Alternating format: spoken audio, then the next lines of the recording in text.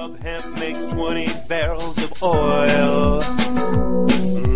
No need for pesticides to poison all our soil. People got no food, they got no clothes, they got no rest. Right now it's time for hemp. Thank you for taking Time for Hemp. I'm your host, Casper Leitch. You are listening to Time for Hemp all around the world on Tumblr, SoundCloud, iTunes, iHeartRadio. Anywhere you can hear sound, we are found. Please share us with your friends. You can also go to timeforhemp.com and check out our archives. Every show has an archive page. And if you like that program, you can find all past segments on the Time for Hemp website and download all past programs from that host that you enjoy. And again, all MP3s are free, and you can share them with your friends. It is Wednesday on Time for Hemp, and on Wednesday, we put a spotlight on the amazing people at LEAP, Law Enforcement Against Prohibition, LEAP.cc. I would encourage you to go there and find yourself a speaker to help bring to your neck of the woods someone who might help inform your community about the importance of ending prohibition. On the program today, we have a retired senior patrol officer from Hilliard, Ohio, and he spent 20 years or so in uniform. I'll let him tell his story. He arrested a young man one day, and it ruined his life, and he realized it. And that is, I think, his turning point from wearing a badge and arresting people and putting them behind bars to maybe finding a way to help them get their medication. I'll let him tell what it was that opened his eyes here on the big broadcast. His name is Tim Johnson. Good morning, Tim. Good morning, Casper. I want to thank you for taking Time for Hemp. And that's my understanding. You arrested somebody, and it ruined their life so much that you just didn't want to be part of that type of destruction. Is that true?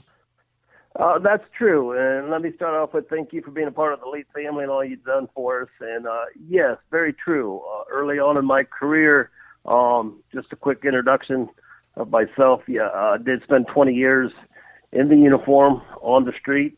Some of that time was undercover. Working with various federal to local narcotic task force units, along with other areas in law enforcement. A lot of time spent on the street, though. But early on in my career, yes, right after finishing up my field training, I encountered a young gentleman sitting in a park, smoking a joint, enjoying himself. I made my approach, marked out on the radio where I was at. Of course, my field training officer responds immediately to check out how I operate and how I do the protocols and so forth. I did make an arrest on that young gentleman who was 19 years of age. I did charge him criminally for possession of marijuana. Through the court case, the end result was he did receive a criminal conviction, even though Ohio has been a decriminalized state since 1977. He still received a criminal conviction with a criminal record, a 6-month suspension on his driver's license. That, in turn, as a result of that, he also lost his school grants, a part-time job that he had with no transportation. He had lost the part-time job as well, dropped out of school, and from there, I had encountered him a few times, his few encounters with his family later on. Come to find out that it had kind of exacerbated his life on a downward slope, leading to further criminal activity and into other areas, I guess, of life that he probably or may not have won if that incident wouldn't have occurred. But I did, yes, do what I had to do at that time.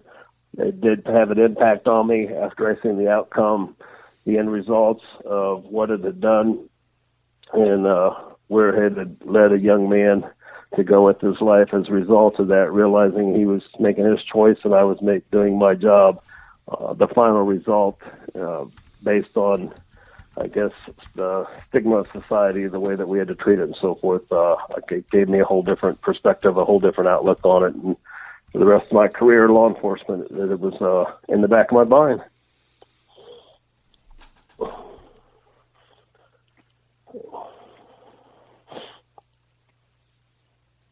Now, did you feel like helping the guy afterwards? I mean, because you helped ruin his life, did you or did you just stand back and watch and just have a change of mind?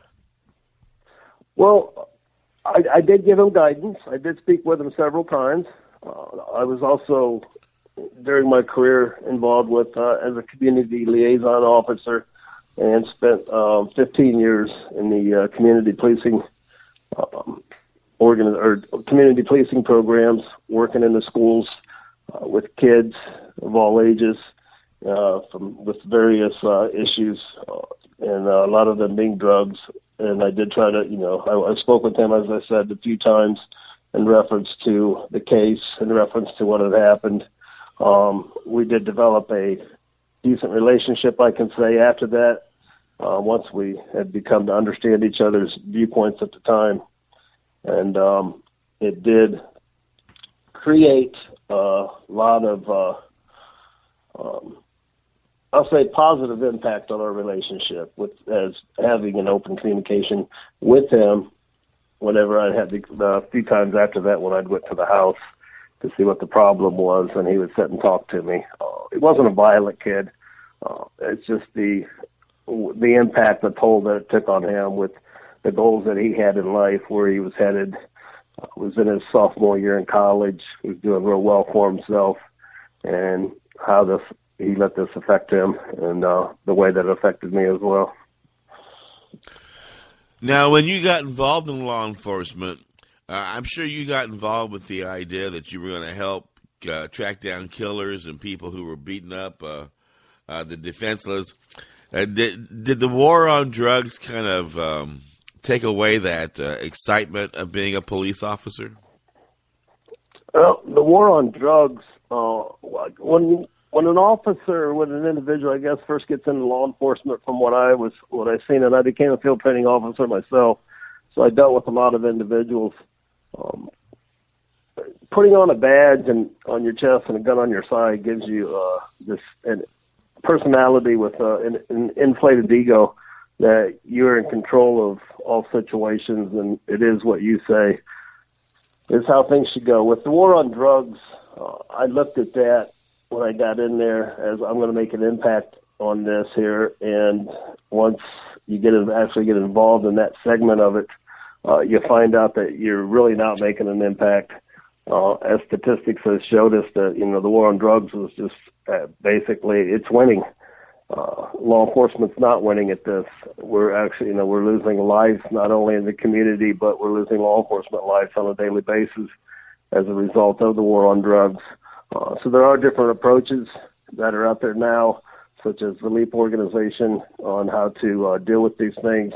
And we are starting to see a larger percentage of law enforcement that are coming around and understanding, especially cannabis being, marijuana being the number one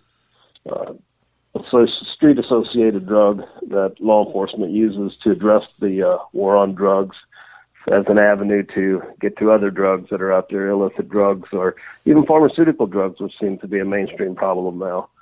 So, the impact of, what I had on the war on drugs was very minute. Well, now, I'm from Indiana, and I can also tell you that the laws make it easier for the police to make different charges and to come into homes for different reasons. And the concept of medical marijuana, as an example, in my home state, Indiana, is just laughable. And I know where you're at in Ohio, your governor just signed a new law. But I still get the impression that when they hear marijuana, people still don't think medication. They still think stoners getting high, ha, ha, ha, let's arrest them and put them away. Are the attitudes changing now, starting in the Ohio, Indiana area? I think that's going to take a long time to change the stigma that society has towards medical marijuana, with it being beat into generations after generation. The reefer madness, the stoners, attitude, those types of profiling, I can say, of individuals that used cannabis or used marijuana. There is a large percentage out there now that does understand, and they are starting to recognize, because there's a preponderance of evidence on irrefutable medical, scientifically proven medical cannabis, medical marijuana, so to say. And it's kind of hard to deny what is there now, and people are coming around. You still have your hardliners that don't want to change, that still look at it differently. But the new House bill here in Ohio that passed, it's a House bill. It's an open door. It's a step in the right direction, though it is very limited and very biased. By that I mean, as far as it is limited and biased to the number and of ailments that it will address and the types of ailments that it will address, and then the availability as far as getting that medication. So we are starting to see, I think Ohio was up in the 85 to 90% percentile of individuals that were for medical marijuana. It's the recreational use or personal use of it that people are still frowning on, but we are slowly gaining on that. We're up into the 56 to 60% percentile of people that are starting to understand that, recreational or personal use of it is acceptable as well. So it's, as you said, being from Indiana and Ohio, here in the Midwest Belt, we tend to be conservative. We're a little bit harder to change. But the change is coming. I don't expect it to happen overnight, especially with what I'm seeing out there right now. It's a continuing effort of advocating, activists, lobbying, the whole thing, the whole gamut of it, getting the politicians involved, getting professionals involved, not only from, the law enforcement career field, but the medical career field, and so forth, getting more avenues, getting more people involved, more professionals, which it's very kind of hard to do, especially in Ohio. And real quick example, in Ohio, the Attorney General, they control all licensures and certifications in the state of Ohio. So in any career field, from a barber up to an attorney or something that has, it's state certification, if they get involved with, it's an ethical violation to even get involved. It's basically, you have no First Amendment rights to it. You can't even speak of it. I wasn't allowed to be a part of LEAP. I wasn't allowed to be a part of NORML. I wasn't allowed to be a part of any association with anything that was related to related to marijuana as a whole. While I was still at a commission, they can pull your license right out from under you. There goes your job. There goes your career and your way of your living. So it's something you got to be real careful with here in the Midwest. Well, I also know that you can, with the right amount of marijuana, you can get felony charges and spend like 20, 30 years behind bars. Oh, definitely. I think Ohio, as far as incarcerations in Ohio, with the decrim, it's up to 100 grams, what they call the decrim. And a decrim is just it's a guideline statute of what the courts, being the judge, it's a guideline of what the judge can go by. It's not what the judge has to do. Every statute is basically a guideline. The judge looks at those guidelines, and the judge makes their decisions on what they're going to do. And just because they say it's a decrimmed guidelines, decrimmed statute, doesn't mean that's what the judge has to go by. The judge can render down whatever decision that he decides to. And then, of course, juries kind of come out with their own verdicts as well. But, yes, after, I believe in Ohio, I think it's 200 grams. After that, it becomes a felony charge. And as it progresses on up, depending on your amounts, yes, you can get up to, I think it's after 1,000 grams, 1,000 grams in Ohio, which is how law enforcement always, they kind of exploit their arrests by saying we got, instead of saying we got 2 pounds of marijuana, you add that up and you've got just almost 1,000 grams. So, we got 956 grams, whatever, or 856 grams, whatever, something there. They use that number of grams. I believe it's 1,000 grams, and it becomes a felony 5. and you can be looking at like a 3-year sentence off of just something like that.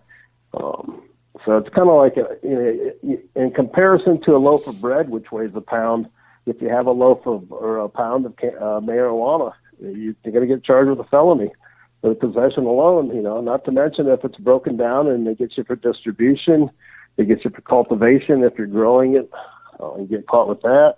There's a variety of ways that you can receive felony charges and, long-term sentences for sure. It hasn't gone away and it hasn't decreased any. It's still there, contrary to a lot of people's popular beliefs that, their misinterpretation of understanding the law on what it says. That you can do some time.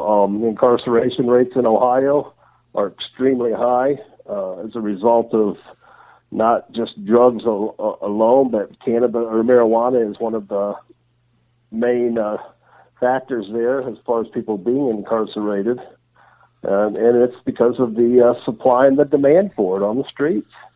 Then there's the glamorization of the money that's involved and people willing to take the risk and chance and, better their lives possibly, or to, make that extra money, go out and have extra, material things in life that they may not get, with a minimum wage job or a low wage job.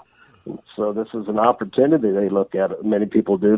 Those that I've talked to over the years, sit and talk with them, and you treat them like a person, just as what they are, and they'll tell you their stories. They'll tell you their lives, and that's where, along the road, I heard a lot of impressive stories and kind of influenced, my output as I see things now, and when I look back and reflect on it and so on. But yeah, you got to be careful here in the Midwest with what you're gonna, as far as what you have in possession. Even with the bills that are passing, it doesn't take away the criminal laws. The criminal laws are still there, and in all reality, the creation of the House bill here in Ohio, House Bill 523, we still have all the criminal laws are still there, and now we have additional medical marijuana laws that we have to deal with as well too, that you have to comply with. So they didn't get rid of any laws; they created more laws, is what they've done. Yeah, that's what they say sometimes when it comes to marijuana legalization. It's not really legalization; it's marijuana regulation. Yeah, you could say that. I always call it re-legalization of marijuana, since it was legal clear up until 1937 when they made the first tax stamp act against it, and then from there it went to 1972 when the actual so-called drug or war on drugs began with Richard Nixon refusing to go with the Pfeiffer Commission that went out and did a study on marijuana, came back and says, no, there's no problems, there's no reasons that this should be made illegal.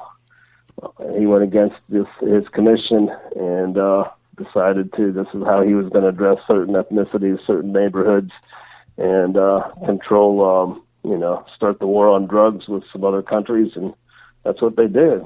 They implemented a bunch of laws at that time, and we are where we are today. We're more than half of our states have become re-legalized in various fashions, from recreational to medical use of it. But really, all they've done is created the criminal laws never went away. As I said, they've created more laws by passing bills. Now they have the medical marijuana bills or laws that you have to abide by, and so it's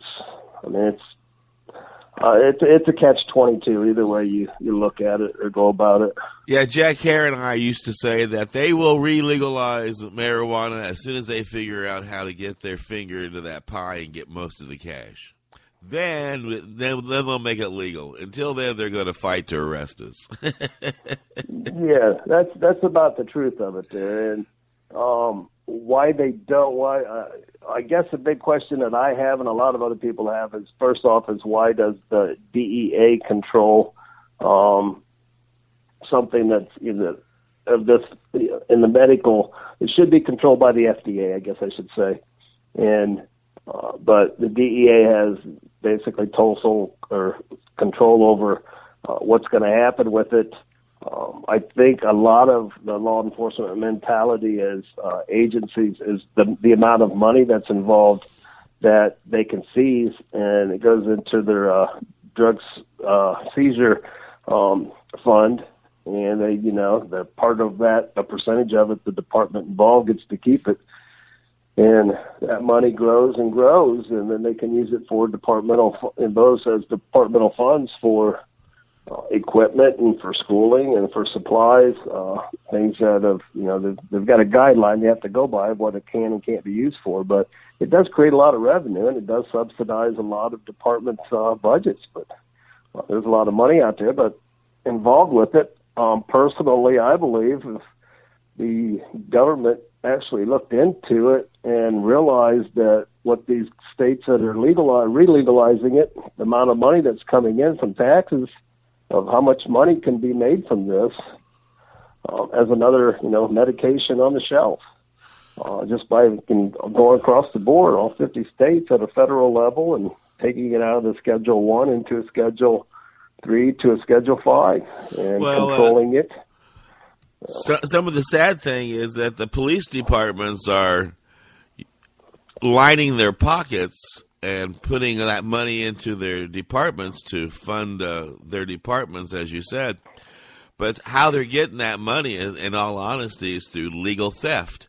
These people are out there earning that money. They are doing a job for that money. Many people invest their whole life into having a drug trade, a marijuana trade. But because it's considered illegal, you can go in there and overtake. You can take more than just the money that they earned from it. You can take their house, their car, everything through civil forfeiture. And as a police department, just sit on it. And then they have to prove that the material that you took from them was not gained illegally. So instead of charging the person, you're charging the property. And by charging the property, that makes it possible for them for the police departments to take every penny out of the bank account, every piece of furniture out of the house, take the cars and seize them, and then turn around and sell it, auction it off, and then fund the department. So in all honesty, and a lot of times it seems like that those funds are people's hard labor. Those people, that money comes from people's their whole life savings, and police departments are stealing that money with the war on drugs, making it legal to do so, and using it to buy tanks, guns, and bullets. Now, am I misperceiving that? No, I don't think so. I think you feel the way a lot of society is starting to feel under civil asset forfeiture laws, and the laws do make it easy for law enforcement to recover monetary things, recover property, material things, personal property from people and things without justification, so to say, as for does the time fit the crime or a crime fit the time, either way you want to look at it. It's not right. It's very simple. The American mentality is that we don't walk around with cash in our pockets unless we're up to no good. So in a simple traffic stop, I could give an example here. I worked with some canine units, actually a couple of really good ones here in our state, and it was very simple for them to just make a traffic stop and get an odor of marijuana, find one joint in the vehicle, and the individual might have $10,000, $20,000 in cash in their pocket. Are they allowed to have that? Yes, they are. There's no law against carrying the cash in your pocket, but as a result of that one joint that was found, that officer can go ahead and confiscate that money and put it into the case and request through the courts that, we're requesting to seize it because we believe that, through the report that I write up, I'm going to be very creative in my narrative, that it is highly possible that money was going to be used to purchase more drugs and to be distributed. And typically for the average person that may be their personal money and for them to pay the legal fees to try to fight the courts to get that back, it's going to cost them more than what they're getting back in most cases. So again, they're in a catch-22 position where, that $10,000-$20,000, is it? I want my money back, but the courts aren't going to give it back to me because the police say this, that it's being used for criminal activity, and of course, typically the courts believe the police, and also the courts are getting a percentage of that money themselves.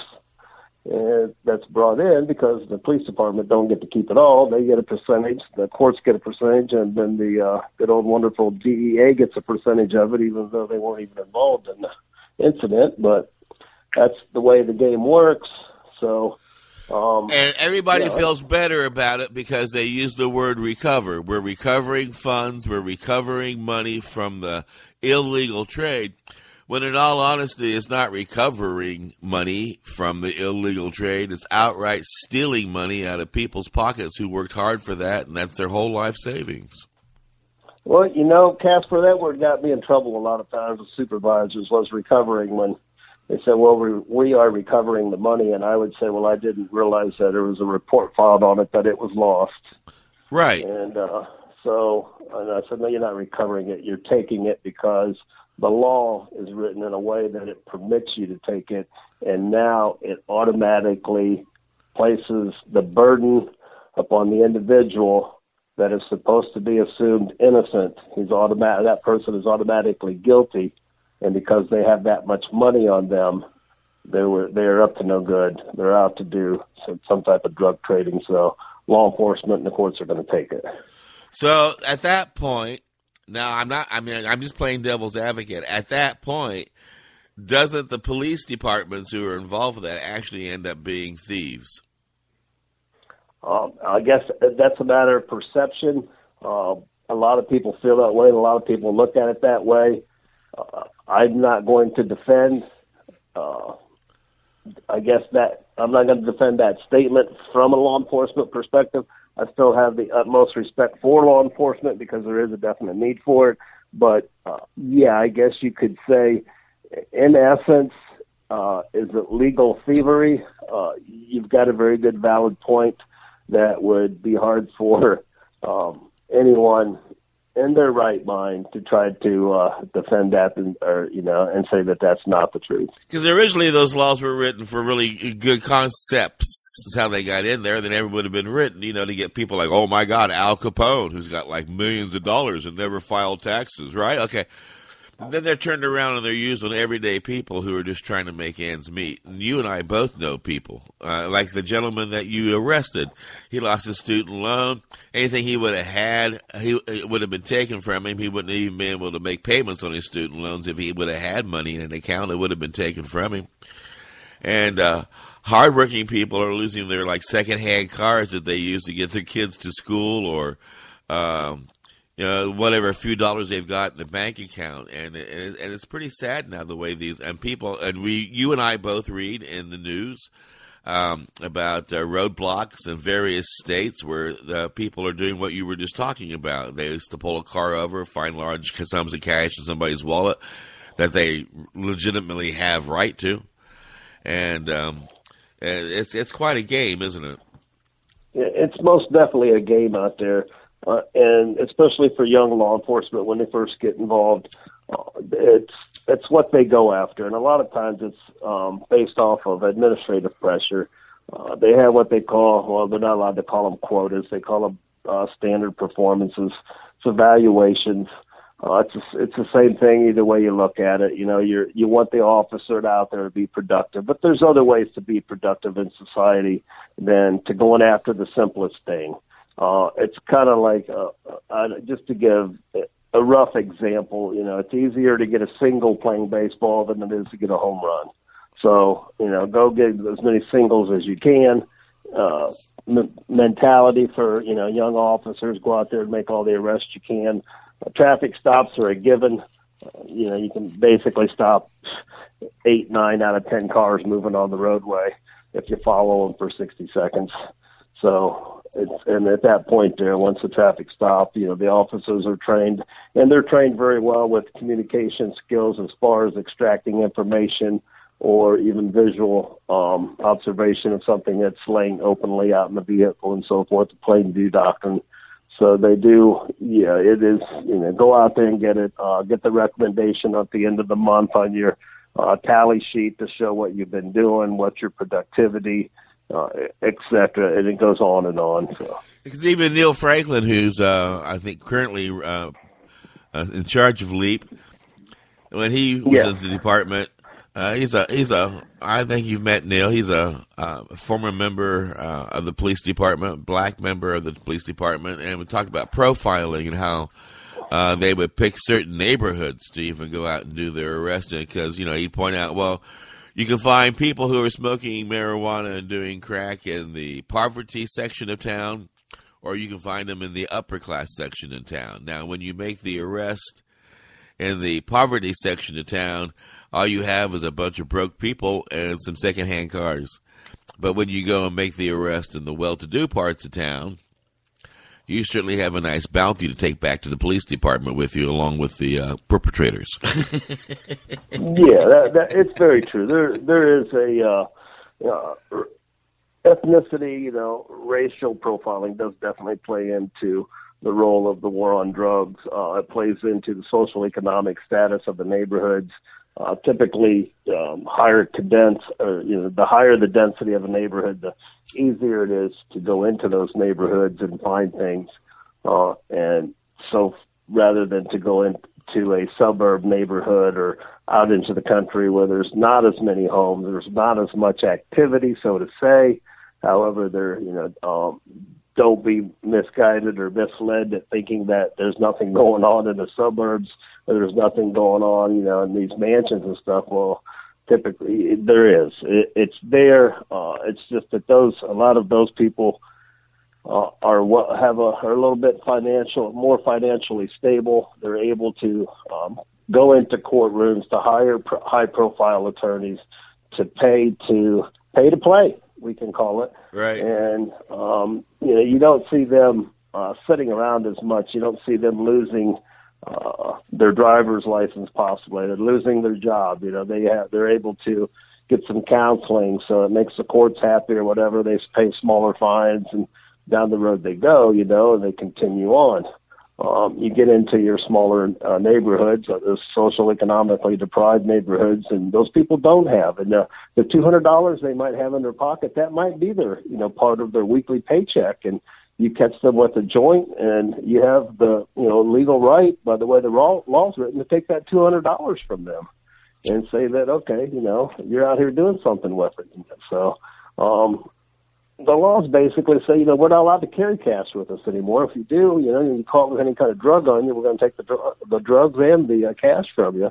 So, and we see that happening in those tight-knit, socially deprived neighborhoods. And,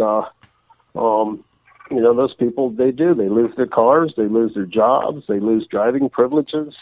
As a result of that, you start running into problems within the family, and things kind of escalate. They can't get to the meetings that they're supposed to go to, that they're court ordered to.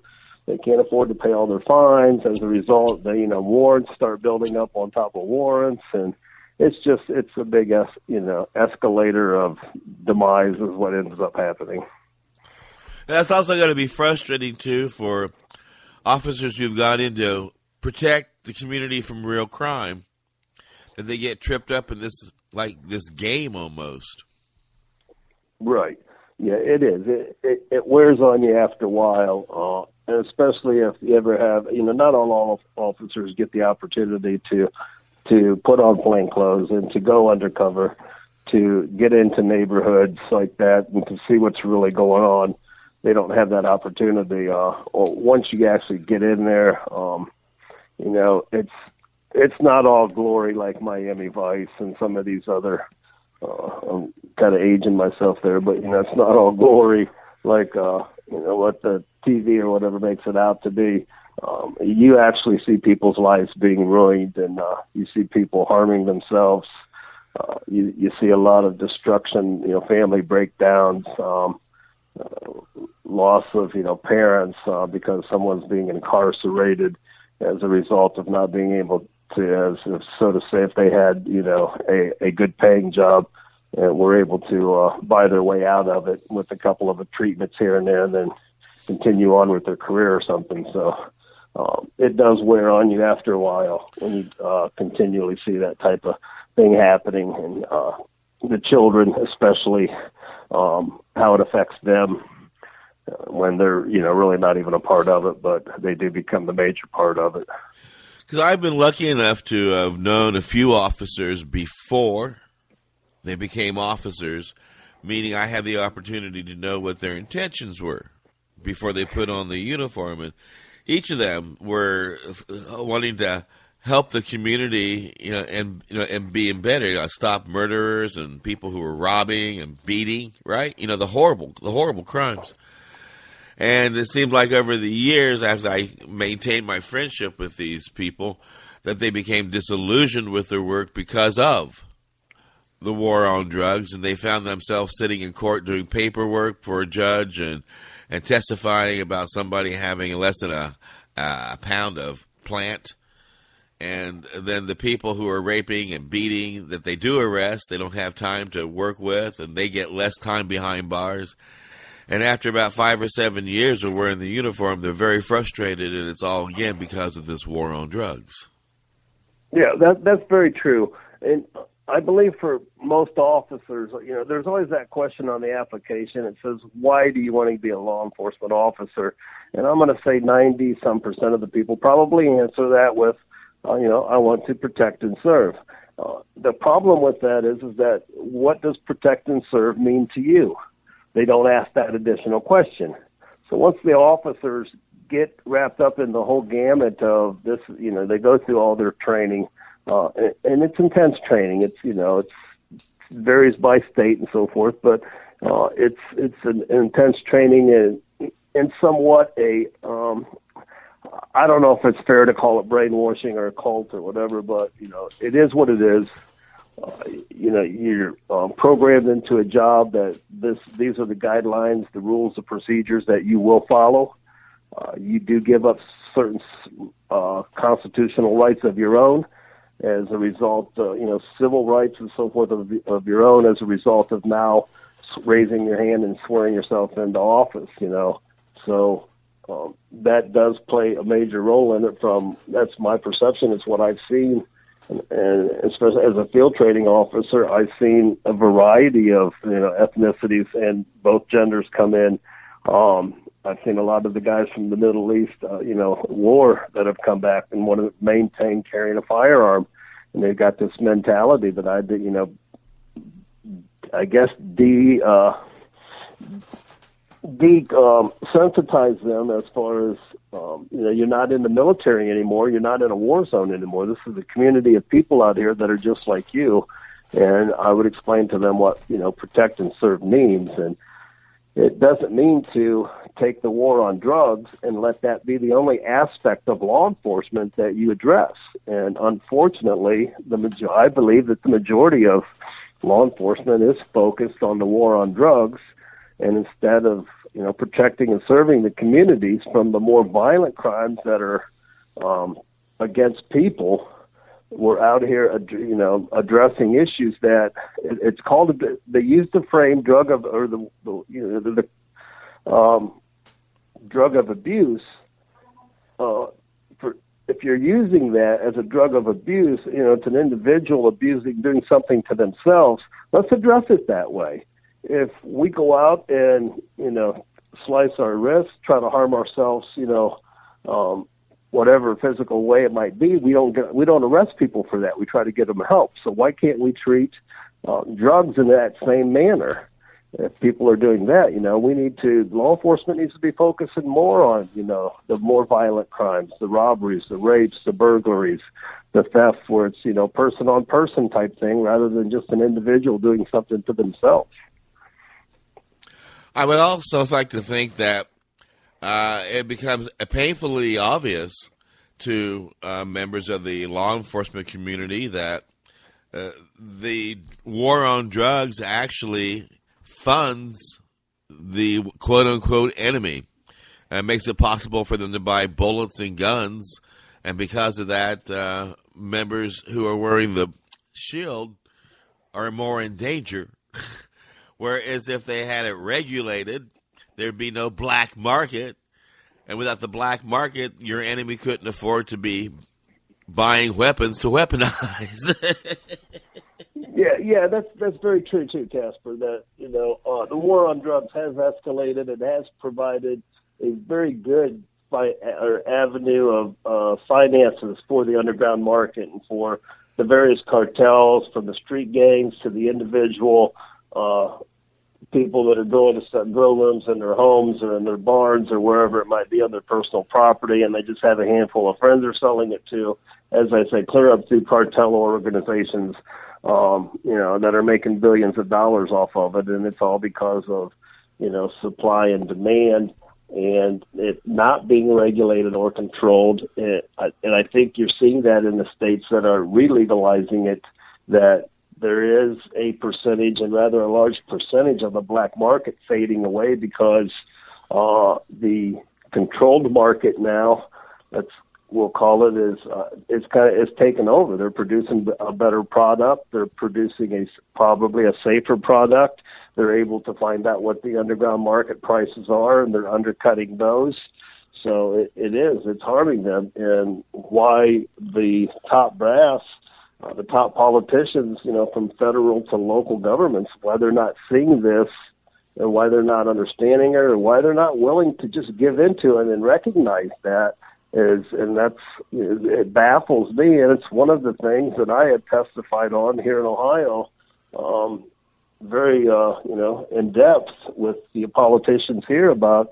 I understand you guys you're trying to do something good for the state and for the people, and I want medication off of this plant for, from the children to the adults, to anyone in between, to anybody that needs it. But at the same time, you have an opportunity here to control this.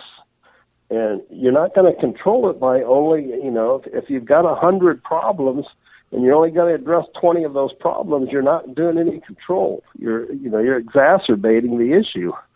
And that's, how I look at it. That's what they're doing. Well, that, and, like you and I just had that discussion and came to, that realization, right? And here they are with committees and groups of people and researchers at their fingertips to give them these same stats. And I don't know, I've always, tried to be clever when it comes to working with my opposition. And I figure, well, the quickest way to get rid of my opposition is to watch it go broke. Hello? Yeah. Yeah, well, exactly. That's the way to do it. And we there was groups of us in Ohio that we did educate. What was called a task force committee, and then a representative committee, and then a Senate committee, and we did a lot. We brought in a lot of very knowledgeable people, during these hearings that we had, and I'm talking, well-to-do people that were very highly educated, that have done research all over the world and with medical marijuana, and opened their eyes up to, how long this has been going on. We educated them on the history of medical marijuana, that, how it was even in the pharmacopoeia from 1845 or 1850, I believe it was, clear up until like 1942. It was, we were already using it. We were already studying it.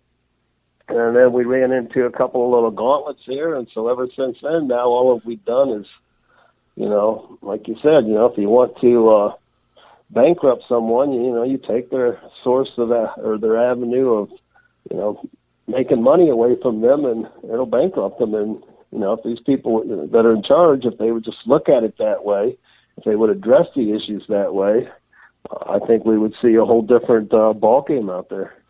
Well, and a safer one at that. I think it would be in such a way that the war on drugs would not be so much bullets as it would end up being, rocks, sticks, running.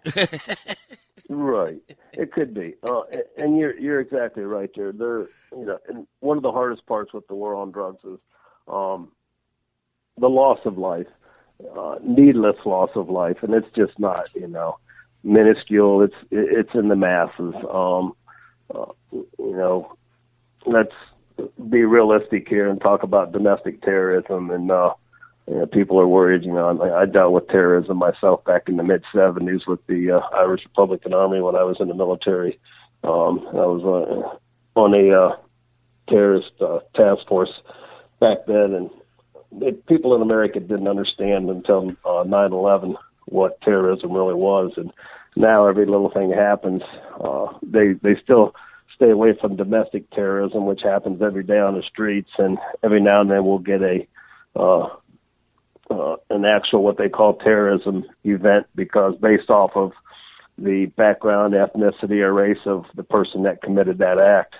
And so we see that happening there. A lot of lives needlessly being lost on a daily basis. We see law enforcement losing their lives on a daily basis as a result of this. Believe me, I kicked enough doors, or I was the first one into the door that, didn't know if I was going to come back out of that door or not. So, I've been there and done that, and I guess that's why I can speak about it. And, thankfully, I'm sitting here where I am today, retired, and doing what I am doing now to hopefully, make some changes and educate some people and work with Leap as much as I can, and turning some viewpoints around and continuing my efforts down at our state house and with all the politicians and civic leaders that I can. And it's nothing that we expect to happen overnight, but it hasn't. We've been fighting it for a long time, and it's gonna continue. So there's active things going on now to make changes, and we'll see where we go and what happens, and hopefully, in the generations like myself, after I'm gone, there'll be generations to follow to do the same thing until, it is fully, totally decriminalized. As I've always said, it should be, if you're going to if you're going to do something, let's regulate it and put it under civil law rather than criminal law. And let's, take the war out of it. Well, and now you and I both know from dealing with this, you don't have to have the IQ of a genius to understand what we're saying. You don't have to be able to understand how to do brain surgery or the how the molecular structure of a cell is designed.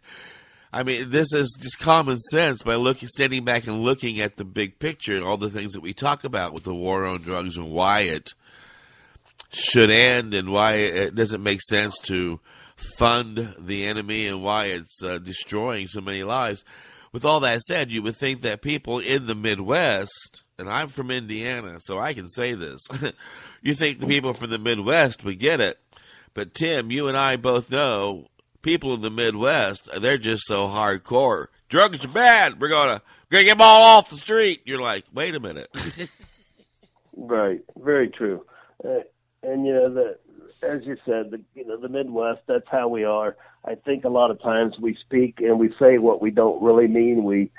What we do the majority of the time, what we speak is what society wants us to speak, because we're afraid of the retaliation or what's the repercussions to if we stand up for ourselves and actually speak the truth and say, what we want to say, which is what I have found out myself since my retirement, that now I'm not obligated to the badge or to those specific guidelines, procedures, and policies anymore. I can speak the truth. I can, and I'm not speaking ill will of law enforcement at all or trying to badmouth any of it, but it's the procedures, it's the policies, it's the laws that are created. It's just the way things are set up. And as in general, you can become an outcast socially if you're in any kind of a social organization and you bring up marijuana and the people look at you and they're just like, oh my God, no, this, when half the people that are probably in the organization are at home, going home at night and enjoying marijuana themselves. No, you're right, because it's not like people in the Midwest are stupid. But yeah, you're right. I've heard people say people in the Midwest are so nice compared to New York. It's like, no, New Yorkers are just honest. They just tell you to your face, we don't like you, you're rude, get out of here. People in the Midwest are two-faced. Like you said, they're really nice to you. They'll say what you want to hear. But then when they get home, they're totally different. That's very true. Yeah, I know. I've talked before about different, I've done several talks when I was still working in the law enforcement, and people, well, what kind of people, what does a drug dealer look like? What does a drug user look like? And I go, my typical comment, I goes, well, they're from janitors to judges. And, people were like, no, that's not what we're told. I goes, well, what you're told is the problem. You're not told the truth. You're told what basically the government wants you to believe, what they want you to perceive, or what someone else, an organization, wants from you. They don't want you.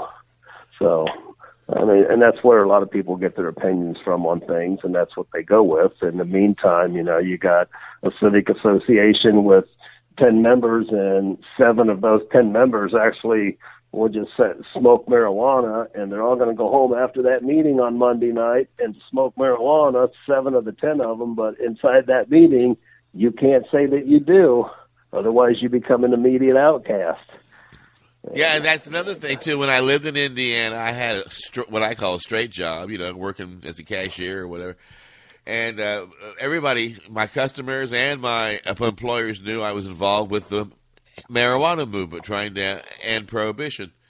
But for gosh sake, dare I even say the word marijuana? If I was just standing in line as a customer at another store sometimes, I'd just say, something's like marijuana. I mean, people would just stop and look at me like I had just said something horrible. Right. That's exactly the perception that people have in general out there.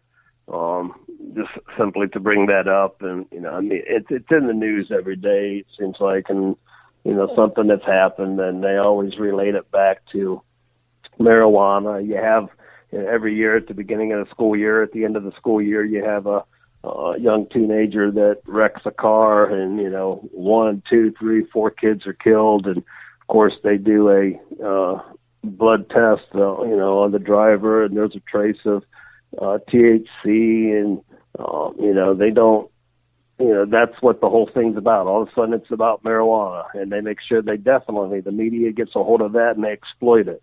And they, that's what caused the accident. Has nothing to do with, the fifth of alcohol that was in the car, or the 6 kids in a car that's built for 4. Right. That have a radio blasting, and they're all, joking around and teasing each other, and they're driving 90 mile an hour in a 50 mile an hour zone, and nobody's paying attention, not even the driver, and the accident occurs, but it comes back down to that, they got a reading of THC in the driver's body. And so... Well, this has really been a great hour. I can't believe how fast it's gone by. I didn't even stop for breaks in it, so this is going to be a special hour without any breaks on the Time for Hemp broadcast. We are down to the last 2 minutes of the broadcast. This gives you a chance to put a spotlight on any organization, like Leap maybe, or any website that you want to put a spotlight on and let people know about. Well, since I'm working with Leap, definitely put a spotlight on law enforcement against prohibition. And they can be reached at www.copsaylegalizedrugs.com, as well as info@leap.cc or www.leap.cc. And go online. You can join up as a general member if you're in the judicial branch. Anywhere from corrections officers to attorneys, law enforcement, judges, prosecutors, the whole gamut. You can join in as that. Under that category, military people can join under military status and become a part of a large organization that is now, I believe, in over 20 different countries and somewhere around 180,000 membership. So. Wow, I tell you, I remember when Leap was just about 12 people. Yes, well, Neil has got out there and knocked on a few doors. He has done a fantastic job. He's great. And I want to remind people that we are a team here at the Time for Hemp Global Broadcasting Network. Used to be just little old me making a lot of noise in the wind for an hour every day. And now we got 20 people who are making a whole lot of noise all around the world on Tumblr, SoundCloud, iTunes, iHeartRadio. And, of course, we're on the Roku TV network as well. Anywhere there's sound found on the Internet, we're found around the Internet. And, of course, I always tell people, time for hemp is like a good joint. It's always best when you share us with your friends. Look at all that money, yeah, the money that they spent. Take another look and spend some time for